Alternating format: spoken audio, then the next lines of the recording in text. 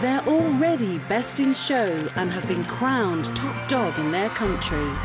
Now these canine kings and queens of the show ring are about to up the stakes.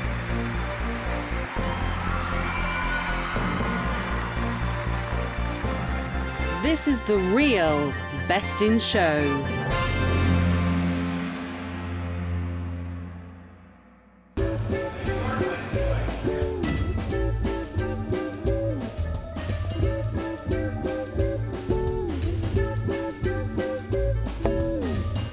My name is Margaret Anderson and I live in the Midlands in the UK, and this is champion Xantar Elizabeth, and she's a Lhasa Apso.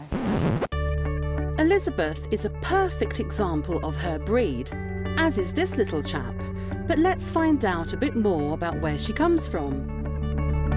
The Lhasa Apso is one of the 14 ancient breeds which all domestic dogs descend from.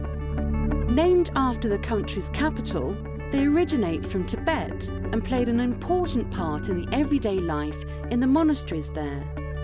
It's been said that Lhasa Apsos are monks reincarnated, and because of their acute hearing, were used as an alarm, alerting guard dogs and warning the monks of approaching danger.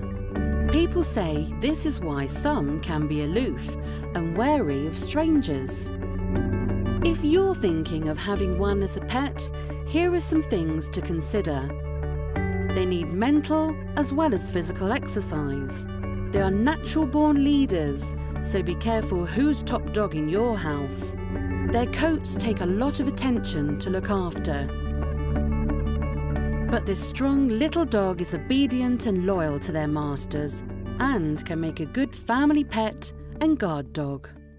She's won a very prestigious award which Eukanuba do. It's called the Champion Stakes. If you win that overall, you then qualify to go through to the Champion Stakes final, and Elizabeth won it, which was astounding.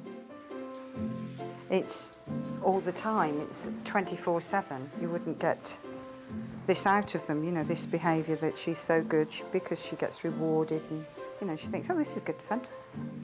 I just love it. I love seeing a happy dog and they're showing and they enjoy it so much. And I enjoy it as well. It's really good fun.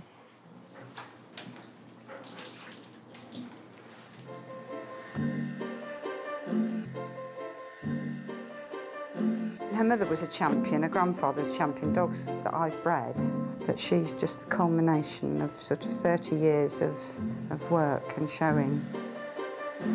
If Elizabeth and I were to win, I can't tell you. I don't know. I would just be, it would be wonderful. I can't ever explain that at all.